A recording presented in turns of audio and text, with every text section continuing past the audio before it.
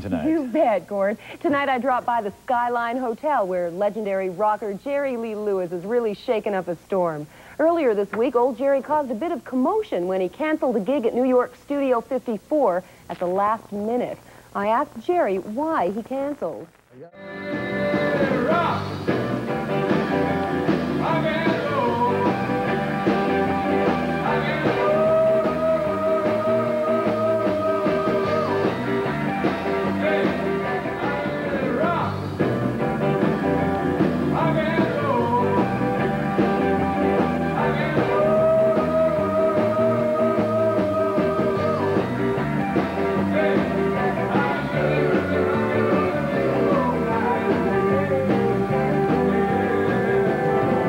Legendary rocker Jerry Lee Lewis did 2 nights at Toronto's Skyline Hotel this past week. Some were surprised he showed up. Earlier in the week, Jerry had canceled a gig at New York Studio 54 at the last minute, complaining of a sore throat. The owner of the club says he'll sue.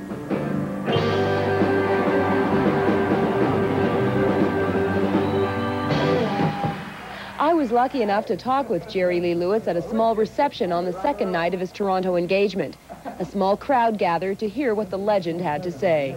I heard you had a bad throat. That's why you canceled your date at Studio 54. I sure did, but I couldn't make it. I got out of the bed, and my head started spinning, and lightning was a flashing, and the thunder was a crashing around in my brain. And I knew I better get back into bed. Sounds like material for a great new tune. Really? Well, thank God you've recovered.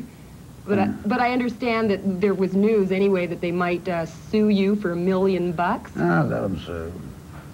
Sue? $1 million? For what? For a man being sick? They sue me, honey, if I spit on the sidewalk. Collective's a different thing. Probably will, won't they? No, but no, I'm not guilty. I'm innocent. What do you think the appeal of your music is? Why is it that you can turn the kids on and you can appeal to the grown-ups, too? It just goes to show you that they know a good thing when they hear it. Talent.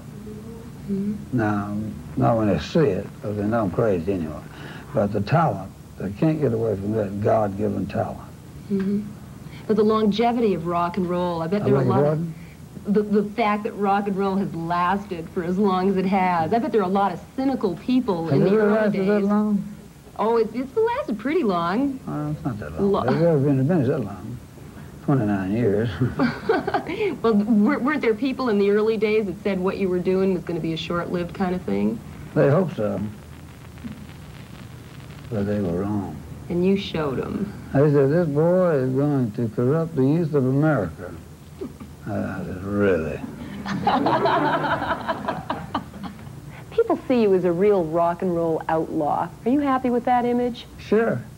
Is it something that you worked hard at achieving, or it just comes naturally? I am what I am, baby. I'm not a phony. I don't hide myself off in a room somewhere and play diddly-do, whatever, but I get out and rock.